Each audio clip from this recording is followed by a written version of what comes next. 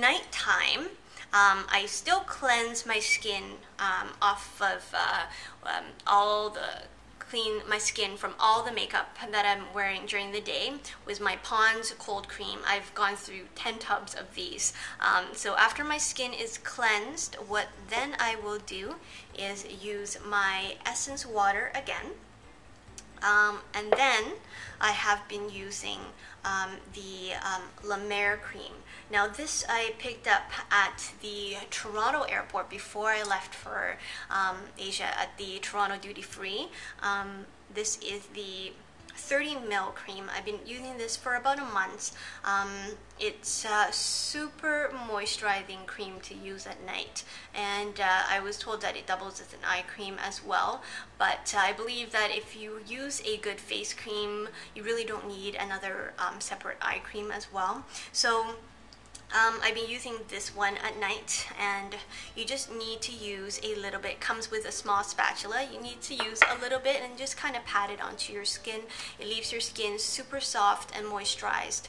And since now it's winter, and if my skin is feeling extra dry, what I use is a overnight treatment. And I have been using this Dr. Hashka. It's a cream mask, a moisturizing mask. It is super intensely moisturizing. So you put this on your skin and you massage it into your skin, and you just leave it, and it works this miracle overnight. It takes away any of the flaking that I get around the nose area, around my face. It takes away any of those dry patches on the skin. This is a what I use for some super intense moisturizing when my skin feels like it needs it. So for the weekly things that I do, I still use my ginseng facial scrub cream. I use that about twice a week. Now the other thing that I've introduced to my weekly routine is I've introduced the SK2 facial treatment mask. This is another product that's high in concentration of their active ingredient Patera.